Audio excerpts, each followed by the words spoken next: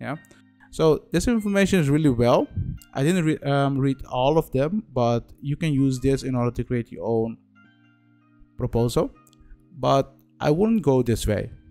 The reason I'm saying this is because when you look at these days at companies, a lot of proposal, it's all about visual, and most company of most people, they don't have time to read all the things that you put in the proposal, so you need to make it visual.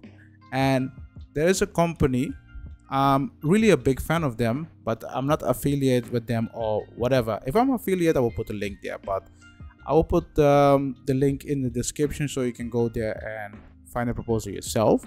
But this company, they offer you a platform where you can create a lot of design for free, and that's a good thing, because I use it for my YouTube videos and other stuff. But let's say there are some situations out there that this platform can improve your workflow.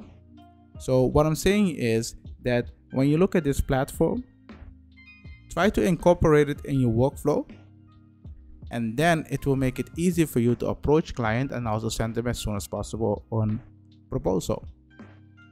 But there are also other options there. So let's say, we're going to talk about the company soon. Huh? Let's say you have a bookkeeping software. Give me a second. Let's say you have a bookkeeping software and you pay for it. You pay $200 per year or whatever. The bookkeeping software offer you to send invoice, right? If they have the option to send invoice, they also have the option to send proposal. So you can create a proposal template in that system, and every time you get a new client, you put the client of customer, you put the customer into that system, and then you can send them a proposal. When they accept the proposal, then you send an invoice.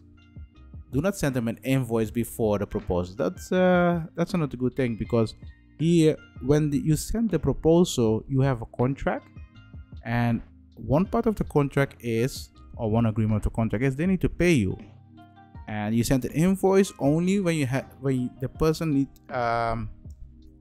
if someone need to pay you, or you need to have a reason to send an invoice. That's technically it. So this is the contract, this is the invoice.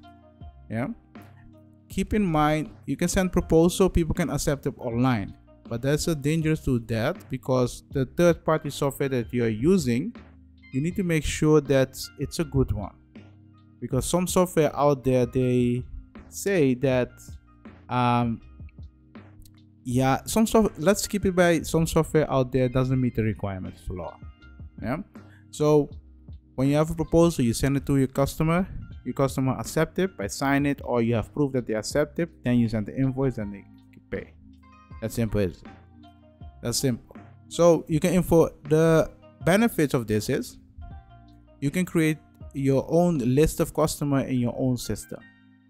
Yeah, so later on you can see, oh, this customer of ordered this 3 months ago, or a year later. Then you can send them an email, hey, last year you said you ordered this, do you want to order this again? That's simple. So this is how proposal work.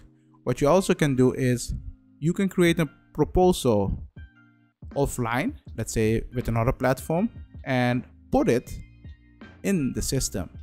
Most time in this system accept PDF file, so you can put it in the PDF file, and then you put it in the system and then send it to the client. It's that simple. So if you have a good bookkeeper, they will help you with this, because it's important for the invoice that you have a contract, and when you have a proposal that's accepted, then you can send an invoice.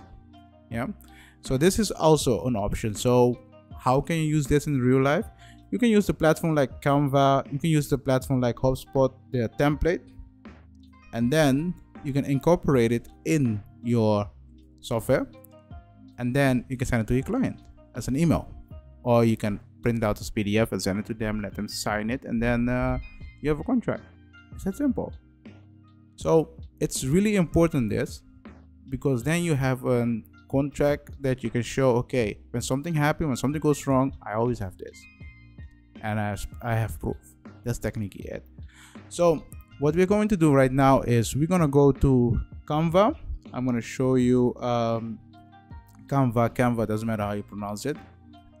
What matter is that you know what company I'm talking about. So give me 1 second.